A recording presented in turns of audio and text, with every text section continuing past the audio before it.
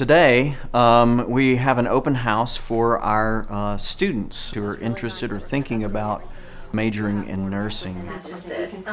Coming from the OB. We're here for the nursing program. We're really excited. I can't wait. This will be the only BSN nursing program within Cherokee County.